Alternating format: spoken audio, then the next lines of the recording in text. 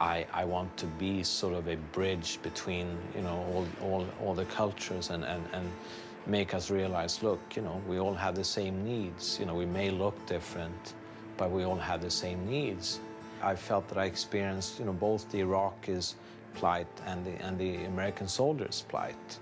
And I think at this point it's important to sort of try to understand what it's like for the American soldiers as well. This is not a justification, it's just like an explanation to why maybe they reacted the way they did. The reality for these guys is that they are, you know, they were sent supposedly to Iraq, supposedly to get rid of, you know, weapons of mass destruction. They found none. They went there to liberate the Iraqis, and even the American soldiers, some of them that I spoke to said, oh, you know, what do you mean liberate Iraq? You know, this is obvious, you know, we are just here to liberate Iraq from its oil. And the only contact they get with Iraq is either when they arrest or, you know, attack Iraqi homes, or the people that, you know, are sort of working, you know, cooperating with the Americans, you know, selling stuff or, you know, providing some kind of service. And I think if we sort of put that into context, then, you know, maybe we can understand, at least to a certain extent, why some of these things happen. December 12th, early in the morning, I was with one platoon from Charlie Company, and their objective was to arrest two persons who were, two male persons who were accused of financing the insurgency in Samara. And we arrived at their house around 4:30 in the morning. And at first, the soldiers tried to open the gates, and they weren't able to. So they basically had one of the, you know, APCs, armed person carriers, which is kind of like a, it's like a tank, except that it's, you know, it's smaller, and it carries personnel in the back. And they used one of those just to break through the gate. And for the families, this must have been like hell broke loose. You know, all of a sudden they hear this tremendous roar. And then, you know, the gate just, you know, is taken down.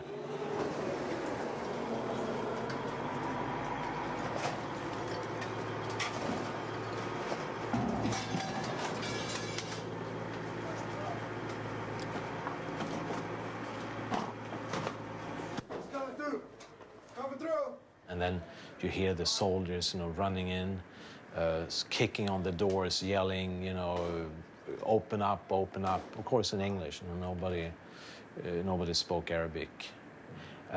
Eventually, this poor woman opens the door, and she's terrified. And within seconds, some 10 soldiers have entered the house with their you know, their M16s or whatnot. And this man is a suspect of financing the insurgency in Samara. And what we have to understand here is that all the family is terrified because they don't know what's going to happen. I mean, they've heard of cases where, you know, the fathers and brothers and husbands have been taken away and never returned. And also it's an outrage that, you know, foreigners, you know, non-Muslims break into a house like this, not respecting the women, not respecting the people living there. And we can even see how one of the soldiers touches one of the women. That's a taboo. You don't do that in the Muslim culture. And here we see how they put hoods on the heads of the suspects. And this is a common practice, and the hood is made of plastic. It's used for sandbags. Of course, I asked the soldiers, you know, why? And they said, well, it's because if they wear hoods, you know, they're like blind, you know, chickens. I mean, they can't run without, if they can't, you know, if they can't see, they're not able to run away from us. Here we can see how the soldiers go into the house and looking for evidence. They go through documents trying to identify the people. And we must remember that most of these documents are in Arabic, and the soldiers do not speak or read Arabic. So how they can identify the suspects is, to me, a mystery.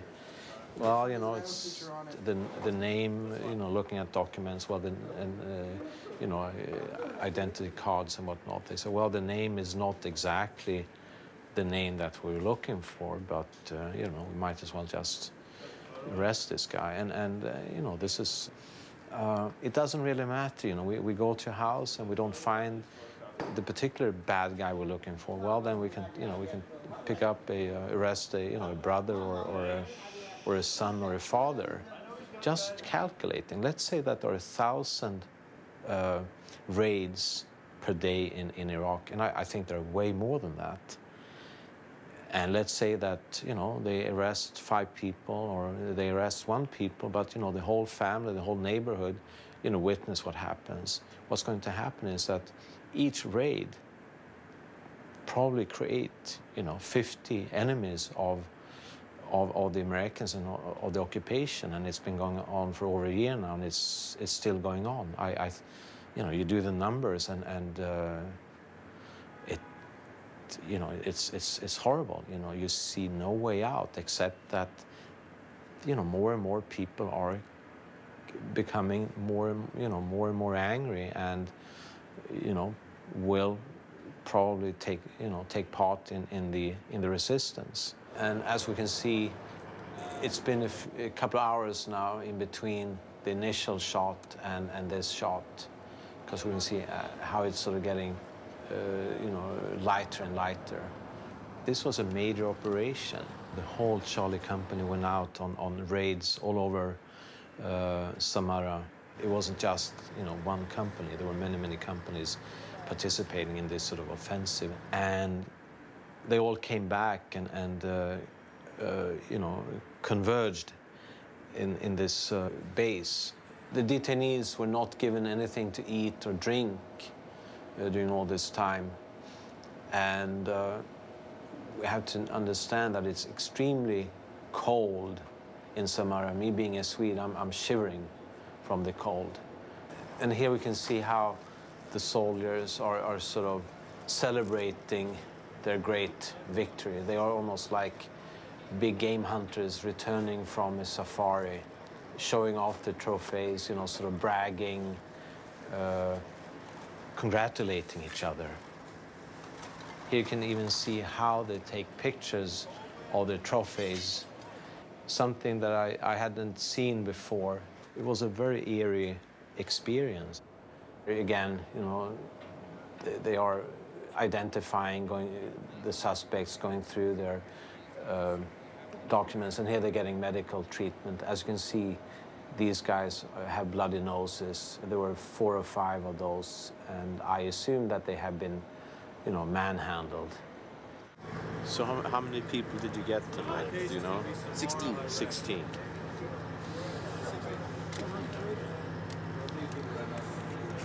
7 of them are from one house. Wow. I was thinking we'd find more weapons on them. I mean, this is the first time we got in houses in Samara. I figured we'd see more weapons in this.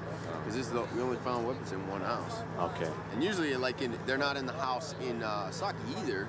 But where they put them at is they're out in the orchard. But you go downtown Samara, there's no orchard. So they have them in the house. They have, like, their little front yard. They could bury them, but, you know, it's not that hard to do the search and be done. But they didn't really have anywhere to hide them. So I thought we'd come up with more weapons in this. But, and the sad thing for these guys is we probably would have let them go because their names don't match up. Why y'all messing with that man, dude? That's fucked up. You know, this man, he must have been in his 50s. And in the Muslim culture, you know, young people have to show respect to elderly people. Hey, is he ticklish? Yes, he do. Don't tell me.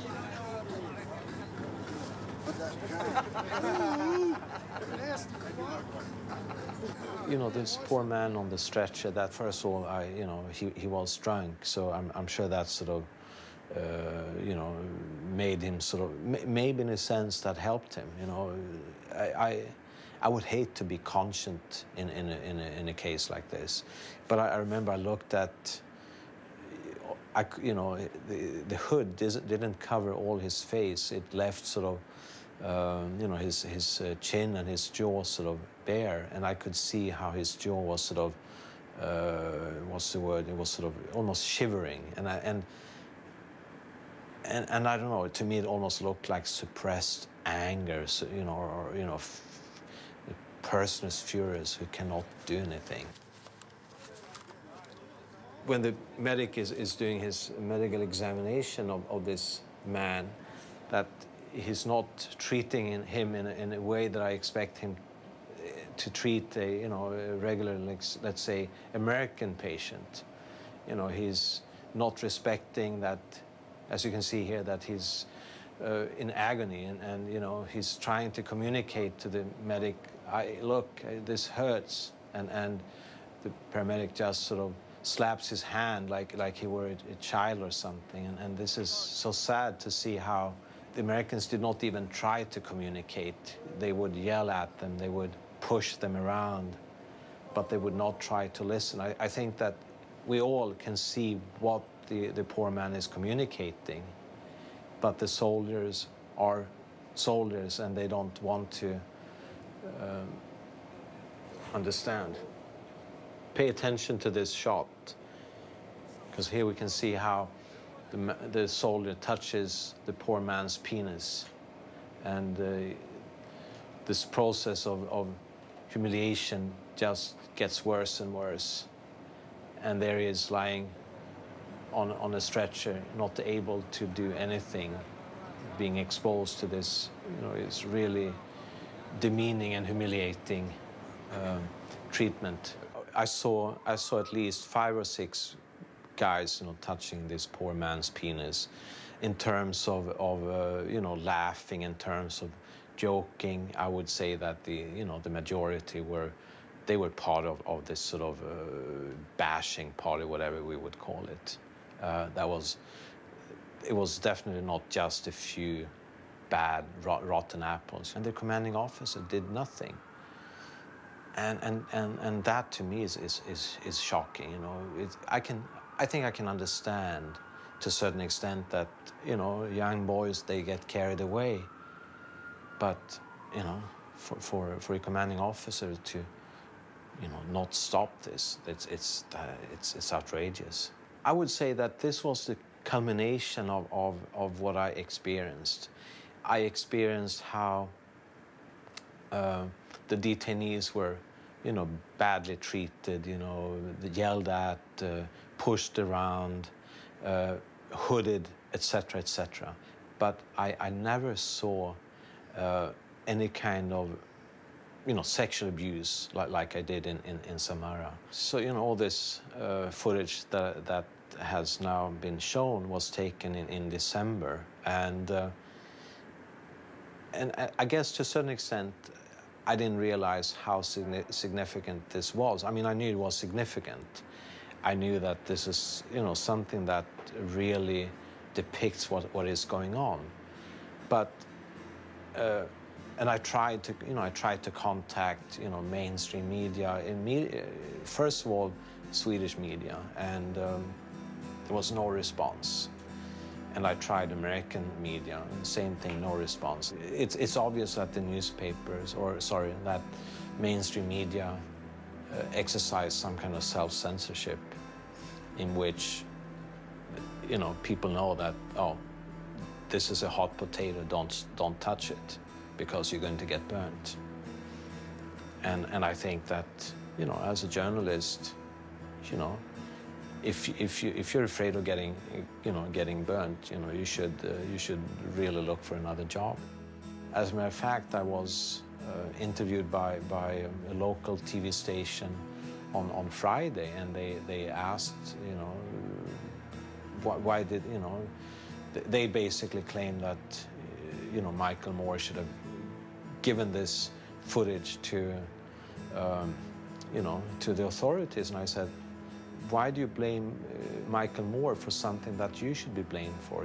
I contacted you guys when I was in the States, which is like 2 months before the Abu Ghraib thing, well, 3 months before the Abu Ghraib thing broke, and you're not interested, and this, I think, is it's an outrage that people call themselves journalists, that newspapers have the audacity to call themselves newspapers, that TV stations that have news shows have the audacity to call them, to even remotely link themselves to news, because as a journalist you should have jumped on this. And this is what people like Michael Moore does. He is doing their job.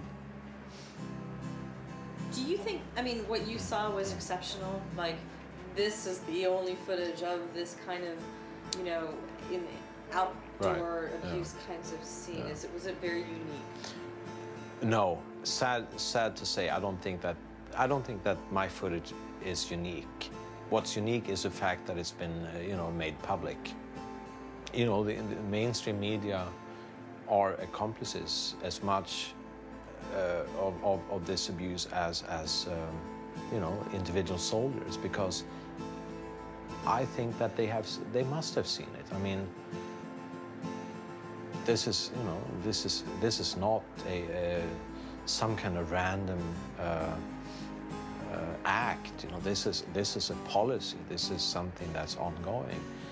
I've spoken to many Iraqis, and it's like, duh, of course this is going on. Of course this is going on. It's preposterous to even think that there's any way you can win somebody's hearts and mind by imposing such a criminal and horrible policy.